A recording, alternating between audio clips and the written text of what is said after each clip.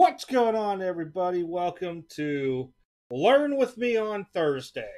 I just made that up. I have no idea what I was going to call it, to be honest. So, I got this grading tool that I've used for a while, and no, it does not alter the card in any way. Um, it's what I use for my centering percentages. Now, have you ever looked at a PSA 10 in the slab and like, wow, that's really off-centered? I'm not too sure how they got that grade type deal, but if you go on a PSA's website, it tells you the deviances you're allowed for centering on front and back. And, for years I always sat there wondering, like, how in the heck is that a 60-40 and all this? And, it's just one of those things. Well, there's some smart people out there a long time ago. Let me see if he has his name on his package. Here we go. It's called Gem Mint Tools. And you can go email them gemminttools@gmail.com or look it up. I've used this for a long time. You get one of these nice little cloth things too you can use to wipe with, but I don't use that. Little shimmy piece.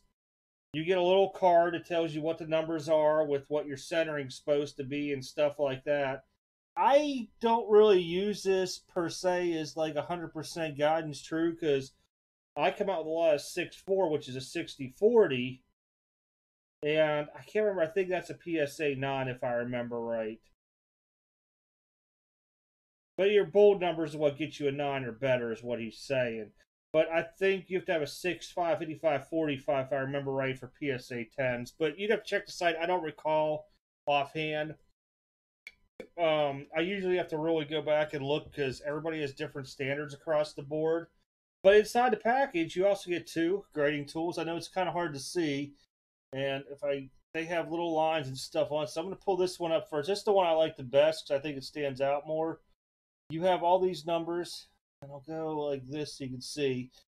You can see all the numbers, 1 through 10 on the sides and everything. And you can look at, all kinds of different aspects of the card onto it. And it's the same thing with this here.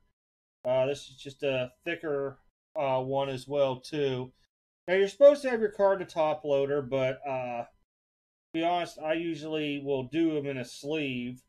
And it's harder to do by what I'm going to show you guys because I got to sit here and line up. What I normally do is I have it laying down on the mat like this, and then I'll put it up here. Then I'll usually like put this on top, and I'm lining it up and looking it down. And I get my numbers. Now, I already know what the numbers are on these two cards because I had to look them up. So I'm going to try to get it as perfect as I can. So, Bowman, we all know Nico Horner. Hold on. Let me refocus. Sorry. Nico Horner. You guys can already tell it's off-centered left or right. So, I mean, when you put this on a little tool here, I don't know what this costs. I think it was like $5-10. And it's harder to do it with me on it up like this. So I'm going to try to get as perfect as I can into this square and holding it there. So you have to line the card up like it would be inside here. So you got all these crazy things onto it showing you with little arrows and everything else. But if you go with the dial lines on the Nico Horner, let me see if I can get it right again.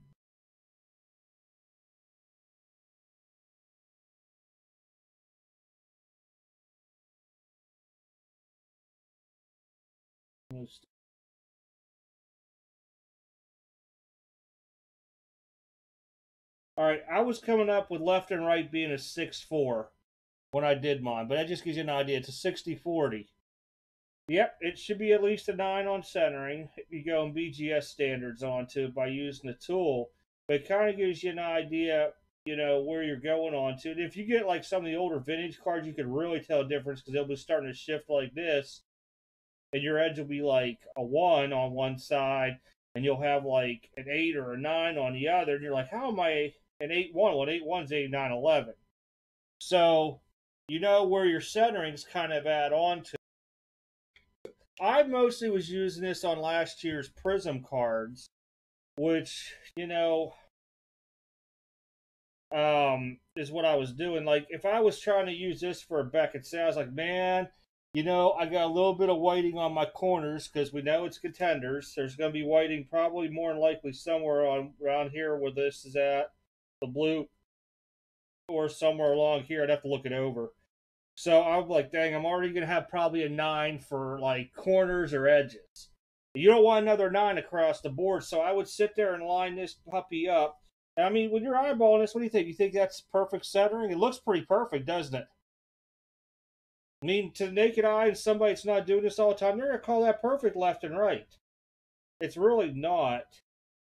And when I did this, it should come out to like a 4-4, something like that offhand. But it was something. Let me see if I can find it here. There it is. 4-3. So it was really a 4-3, which is a 57-43 according to their scale. Still pretty good overall, but that should put me at about a 9-5. Man, sorry guys. Freaking camera, man. It should be like a 9-5 would be my guesstimate onto something like that. And when you, I don't have any prism raws laying here. I don't believe. Those were the hardest last year because of all the stuff that was going on with Prism. I thought I had a Prism Raw laying up here, but her sleeve for this. Oh, it's down here.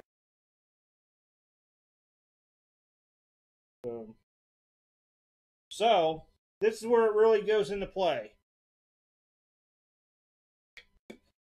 This is what I really used it on. You got to really have this laid down. Tremont Waters. Once I get a good focus on it again, bam. By looking at it, it looks to me like off-centered left or right. So when I was putting this onto it, I mean, you got to use all aspects of this card because there's different things to look at centering on. You have these black pieces. As you see where I'm pointing, well, I guess you can't really see. If you see where that is, that little black piece here, and that black piece here, that's usually your biggest part to make sure that look close to being even. You have your side here, here, here, from here to here, here to here. I mean, there was just so much. And then on your backs, too, basically look at the back. You can tell that's off center because look, right there. So, I mean, you really had to play into this big time and know who's going to grade harder onto centering. Like PSA's back centering, they're more lenient than Beckett is. So when you start looking at stuff like this, you start going over the card with this, you start getting an idea where different pieces of the centering is. You can't onto something like this here just look from here to here to here to here because that looks almost perfect. When you go from here to here to here to here to here, it's off. And if I remember right, this is why I have to do it more on a black mat and everything so I can see better. So going across here, I would call this like a 7-5 for the top piece. And it's probably not even going to be on here. Oh, yeah, it is. That's a 58-42, they're saying. And for Beckett, that's pretty bad. Going across the other way, I think it was like a 4-5 or something like that. So it just gives you an idea like where your centering is at onto the card, how bad you're off. And what I learned to do last year for Prism was I got a PSA 10s. I put this little thing onto it. I marked down exactly where I saw everything at, and I went as that being the lowest standard if I wanted to send a card in. So if you're new into grading, and you're like, man, I don't know why this card has gotten this grade and all this stuff here. You're like, look at the centering. It's perfect. I'm telling you, 9 times out of 10, it's probably not perfect. Because they're using stuff like this that's so micro to sit there and tell going across on what your centering is. And I use all kinds of stuff because I'm looking at this line here, making sure it's pretty much cutting the card in half. That's cutting it in half to when I line this up. It's best, like I said, you get your card. I got a black piece of rubber foam that I use down here. And I'll take it, I'll lay this sucker onto it. I will line it up like jet perfect onto it. And they say to use a top loader, but I don't like using the top loader. I'll just have it in a sleeve and I just lay it on top like this here. And I just go over it completely. And once I make sure that whole thing is all inside that little black box, that's when I start taking numbers out to see where I'm at on percentages, but I also have a good idea of how that card's going to grade centering. So, like I said, a lot of people ask me about what do you do with your grading and all that stuff like that there. This is what I use for centering, but from doing orders every month, and sometimes multiple months, I don't really use this that much anymore unless I'm really uncertain on a new card, just so I could try to find out where I'm laying at onto everything offhand. I believe they sell these on eBay. They might have them on Amazon. I don't know the prices anymore. I got, like I said, this is an older tool that I got from them a long time ago. I think about a year or two ago, maybe even longer.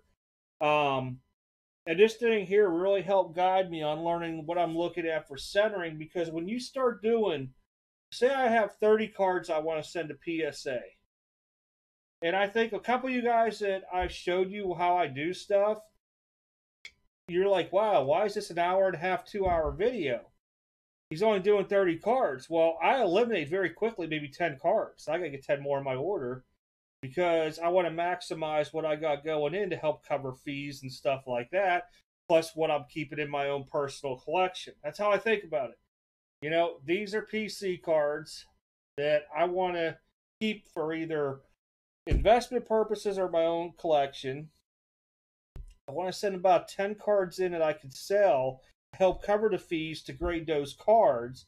And maybe even if those gem out, it'll help cover what I spent into those cards itself too. So that's my thinking, like business wise, on how I do that. But when I used to sit there and I would go over these cards over and over and over again, I started getting used to it, and I noticed with Bowman, I probably should have used it this year. I thought my eyes were a lot better, and my centering was just horrible on that stuff. So, if you're new to grading, look at something like this to use, and just to give you the option of looking at it, trying to figure it out. Like, man, I think I'm off here a little bit, or it looks perfect, and when you line it up, it's really not. Don't go into it thinking your mentality is, oh, it's perfect card. Look at it, it's lined up. You got to make sure you're in that box and everything. It takes, sometimes 30 seconds to line that card up. You're not always going to get in like under 10 seconds. Trust me, I'm always second guessing. I lay it there. And then what I do is I start looking at that line. It went this way, making sure it cuts it out. And then I start looking at different pieces of the card going across, because there's different areas on there that might not make it look centered, or the card overall, there's other parts of it that's making it look centered and I'm missing a piece of it, just like that prism card where I was showing you on the bottom the two little black pieces, and then on the back how it's really off centered as well too. Take centering front, and you need centering back. Who are you mailing it to? Are you mailing it to SGC? Hopefully not. TSA, Beckett. Everybody has different standards of what they look for a gem mint card. You got to do your research on that piece there too. So again, this was just more of something I wanted to show everybody. I've been meaning to do a video on this. I keep this in my drawer with my magnifying glasses, my jeweler tool, and all that stuff there, just so I can look cards over. I don't want to waste time. I don't want to waste money submitting cards. I know some people are like, oh, well, 8s are cool, to me, an 8 makes me feel horrible unless it's an older card. If I'm getting within the last 3-4 years an 8 in a card, I'm embarrassed by it. I am. I take pride in looking my stuff over to where I spend a lot of time on my gradings to where I'm like, man, I can't believe I got an 8 on this. How the heck? What did I miss? 9s, 10s, I'm happy with. I really am. 10s, I'm ecstatic. But that's just one of the things I used. Figured I'd show it to everybody. It's my little secret grading tool. I don't know how many people knew this even existed, but I suggest if you're new to grading and you can't figure out why you're getting bad grades and stuff like that back, and you're sure the surface, corners, and edges were all perfect, grab a hold of that, because what they're looking at for centering could be off, and you just got to figure it out. Takes a while, but once you figure out what they're looking for in centering, it can save you a ton of money, and it can make you a ton of money. All right, everybody, see you live tomorrow night. We'll do some Chronicles Soccer T-Mall. Talk to y'all later.